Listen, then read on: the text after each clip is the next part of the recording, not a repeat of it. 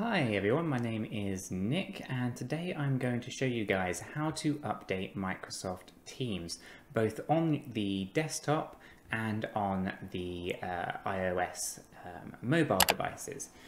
This is a super quick and easy tutorial to follow, so if you do find it useful you know what to do.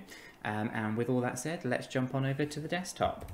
Okay, so the first thing just to point out is this method will work both on Windows and on Mac, so it doesn't really matter which kind of operating system you're using, the principles are the same. Okay, so the first thing that we're going to want to do is actually just head over to our avatar in the top right hand corner here. From here we want to scroll down to a section that says check for updates. And if we give that a quick click, what that's going to do is it's going to show us this grey bar at the top of the screen here where it says we will check and install any updates whilst you continue to work. So what we can do is basically continue using Microsoft Teams without any issues, and the actual application in the background is checking and updating anything if needed. Now you will end up with a couple of different pop-up messages or grey bars just at the top of the screen informing us of what Microsoft Teams is doing in the background or has done in the background. So not every update will require the application to restart. Some updates to the application will require that system to restart itself, and those are the major updates that happen to the kind of structure of Teams. The minor updates won't require a complete restart of Microsoft Teams. That's why you're able to kind of use this and continue working with Teams whilst the updates are happening in the background. Now we've just got this grey box up here which says actually you're on the latest version of updates, you've got the latest updates, enjoy.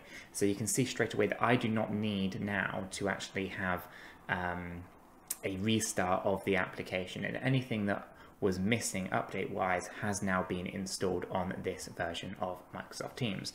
So the next thing to do is actually just check the iPhone here, and obviously the same processes that apply to this iPhone will also apply to the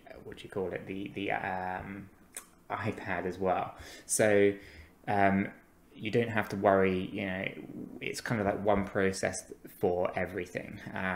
The main differences between your mobile devices and your desktop devices is all about how you go about actually installing them. So with the iPhone here, what we're going to do is go to our App Store and click on search. Okay, what we're going to do is we're going to search for the Microsoft Teams app and find out if it actually requires an update. So what we're going to do is just go and type in Microsoft Teams, if I can spell Microsoft, that is Microsoft Teams, just there. And we can see if we scroll down to this section here that Microsoft Teams, it says open next to it, and what that means is there is no updates for iOS that are available for this application. So I've already got the latest version on my phone. Now if however you did not have the latest version, instead of saying open here it would say update. Okay, and you would actually click on the update button and it will update the application to the latest version that is available on Apple. Now the other way you can go about doing this is actually clicking your icon in the top right hand corner here. And what we're going to do is actually just scroll down to the update section. Now I have 13 applications here waiting for updates, and I can see here, and I can literally just go through these and update them one at a time, or all together in one go. So if Microsoft Teams did require an update, you've got the two options there. You've got the ability to search for Microsoft Teams in the App Store and clicking the update button, or go into your avatar and just searching all of your updates and just clicking update all now, and that will update your entire library of apps all in one go, if anything was needing an update, that is. And guys, it is as easy as that to actually go about updating your Microsoft Teams desktop applications and mobile applications. Hopefully you guys found this useful. If you did, you know what to do, and I will catch you guys in the next video.